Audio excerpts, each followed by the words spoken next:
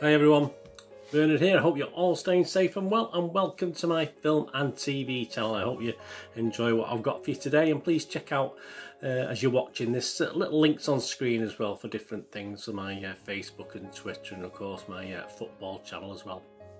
And please, all your comments are very welcome. Just let us know and push that subscribe button. Don't forget, please push the subscribe button. Make sure your notifications set to public as well if you want to know when these vlogs are coming out. Push that notification button as well. So anyway, please enjoy.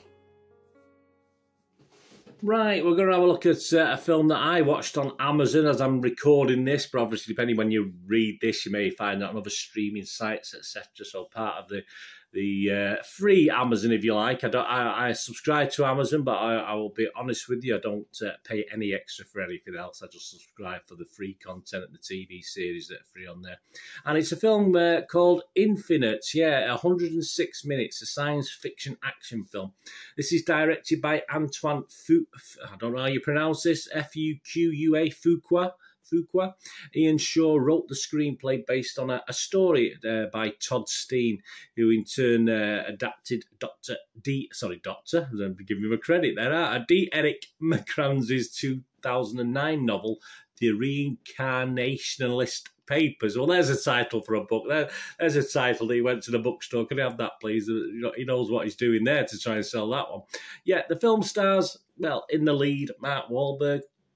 But you've got other stars like Chiwetel Ejiofor, Sophie Cookson, Jason Mantzoukas, Rupert Friend, Toby Jones, and Dylan O'Brien. So not a bad selection of stars. Yeah, it was sort of, for obviously I said I watched it on Amazon, a little bit of hype about it, a little bit of promotion as you expect them to do. So I was optimistic for this. So all these little scores and reviews, etc., is at the 6th of October at 7 PM. So please, depending when you watch that, please allow for that. This is when this was done. Rotten Tomatoes wasn't overly impressed. It's only getting an average of 4.1 out of 10, which is low, even for Rotten Tomatoes. I think they've become softer over the years. I think they used to be far more destructive when they first started off, but I think they've been tempered over the years. Then again, I've had copyright claims against the fact that I've given a certain film by a certain film company a sort of, not a bad review, but, you know, a sort of average review. So, I mean, hey, Rotten Tomatoes probably have had to sort of watch what they're doing. I'm not too sure. As I say, I don't know the ins and outs of it. But there you go.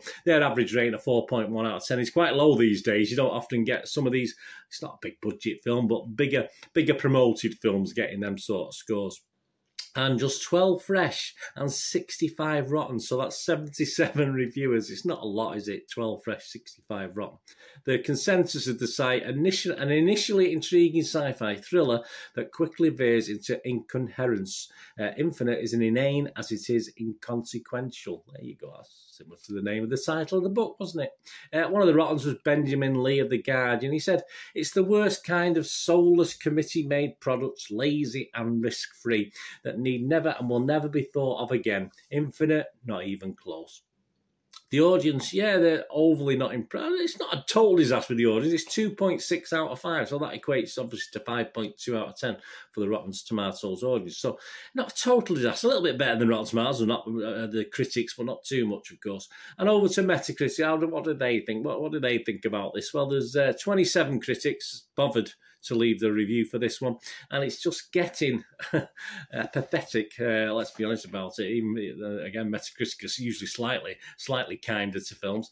28 out of 100, and the 27 critics score it anywhere between as low as 20 out of 100 and 50. So 50 is the highest, so 5's the highest. So again, that's probably in line with what we've seen with the Rotten Tomato critics and audience, isn't it? Not far different. Chicago Sun-Times' Richard Rupert was one of the higher scores. He said, "Infinite has some impressive set pieces combining practical effects and CGI, and the terrific cast approaches the material with grim-faced sincerity, but it's ultimately a big bag of nonsense wrapped in glossy packaging."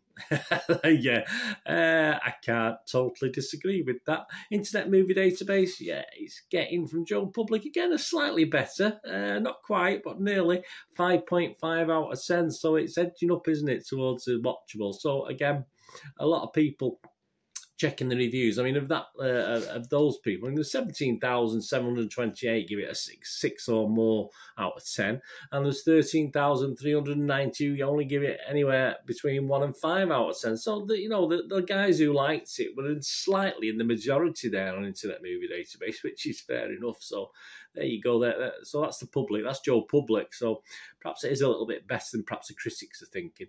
My little thoughts. Again, don't forget, I've watched this, and I say it time and time again when I do these Netflix and Amazon stuff and other sort of subscription site ones, that because I subscribe anyway, I sort of tend to have a slightly kinder view of these things, because I'm not having to go to a cinema and pay money for it. But if I'd been to a cinema and paid money for this, I would have sort of admired the glitz, but perhaps not what's deep inside of this thing.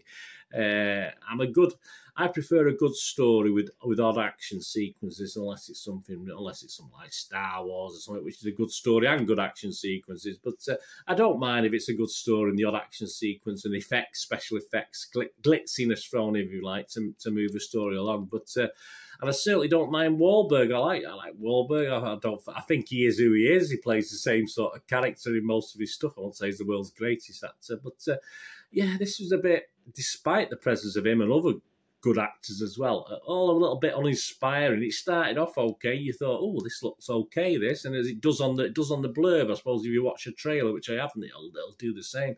There's a few bob being spent on it. There's no doubt about that. I mean, it's going to cost them a few quid to employ these actors. But it did have the feel of what they make, what you see from a good family adventure, where it's a very routine thing, a bit of glitz and a bit of glamour to it, just a bit of action. It did have that feel to it, but obviously it wasn't aimed at kids. This was aimed obviously at an older audience, a grown-up audience. So, but it did have that sort of just feel of an afternoon romp, family film, young adventure romp sort of thing. Yeah, it had that, despite the older actors and obviously the sort of standard and quality of the movie itself. There's lots of stuff, obviously, there will be of different movies. I mean, a hint of Matrix, there was Highlander, a hint of Highlander in this. Equilibrium even was in this, and you could probably mention plenty more as you're going through. And I just think it tries too hard, to be honest, in the same way that some big blockbusters do. Sometimes it tries too hard, and obviously it's not a big blockbuster, of course, but it is glitzy. It is glitzy, and it certainly doesn't try to tell a fantastic. The story's there, but obviously it's a very, if you like, a story that you've probably done in half an hour. So it's to spread it out to over an hour and a half. It's struggling just a little bit. And once watched with me, anyway, personally, it sort of fades very quickly from memory once I've watched it. And it's the sort of thing I wouldn't particularly say to someone, oh, watch this, and then I'll watch it with you. I just don't think I'll ever see this again. And there's a lot of films I do watch more than once. I think if you'd paid at the cinema, you might feel slightly shortchanged, although there was a lot of glitz and glamour and action to make you think it was okay as a big screen thing, but I think I would have been disappointed. And it was all dressed up as a bit of a blockbuster, but hey, so what? I mean, it is what it is. It's a streaming movie, but yeah, unfortunately, it didn't quite work, even though they did try. So yeah, I'm not going to be a total downer. I think some of those scores, certainly from the lower range, 5 is the highest, isn't it? I will give it a 5.5 out of 10, which is my sort of splinters on the bum one, where it was okay. Some people will get something out of this. As I said, it has, I think, a younger audience, even though it's not supposed to be for a younger audience. Like a teeny audience might enjoy this perhaps more than older. Anyone in the late 20s, 30s upwards, to my old age. But so I think there is something in it, but it was for a streaming film, it was okay. But obviously, I hope for a little bit more when you consider the talent of the acting talent that was in it as well. Which and certainly, as I said, there was money spent on it. There's some good CGI, etc., etc. But so I will give it a 5.5 out of 10, which is not, obviously, as you know, is okay. It's not a total disaster, but I did get a little something out of bits of it, but yeah, it's not something I'll go back and watch. Let me know anyway what you think about this. As I say, it's there are some people who obviously are giving it 10 out of 10, as you always get with these sort of things, but a lot of people who like it. And I think that Internet Movie Database rating is probably near as damn it spot on, so but I'll be a bit kinder with it anyway, 5.5 out of 10. Anyway, thanks for watching.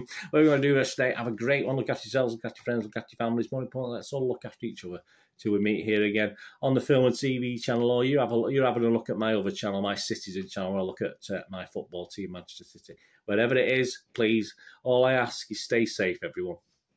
Thanks for watching. Bye for now.